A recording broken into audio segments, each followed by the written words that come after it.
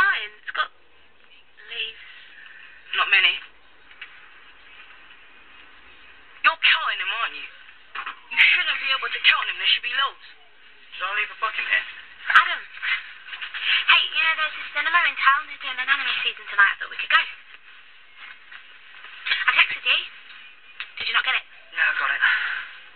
Did me fry up. You want me to have heart disease as well as squashy legs? Of course not. You'd have more kudos for Darren and Jodie dating the ultimate train wreck. I'll leave you to it, yeah? No, don't go, Jordan. You should be proud of your stepsister. The victim's friend. It's basically Princess Di with A-levels. But I'm really sorry, alright? I don't know what else I can say. No, it's cool. Who wouldn't want to use their crippled boyfriend to stick it to their ex? Please, can we just get past this? It's a good question. I wouldn't book cinema tickets if I was you.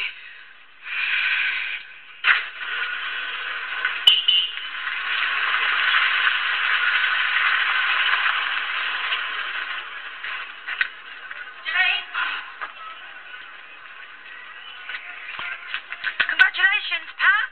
Another one for your collection. You don't really think I want another body to do me in my bathroom, do you? So kick him out. I don't know what happened, and I don't want to know. But you get yourself together, sweet talk him, do whatever you have to get him home. How to Keep a Man by Pat Evans. Now there's a book that'll just fly off the shelf. Stop trying to pretend that this is what you want. He knows where I am.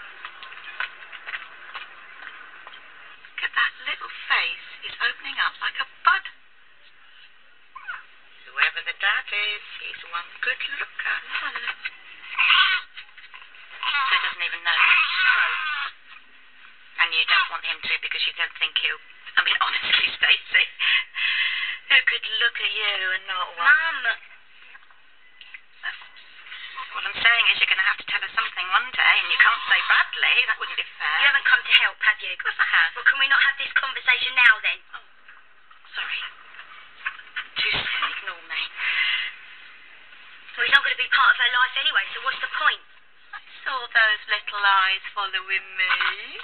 She knows us already, Stace. Going to stop her crying, or what? All I am saying is that these first few days are precious, Stacey. You could give him the choice. Your dad hasn't got that choice. Bradley hasn't got that choice. Please,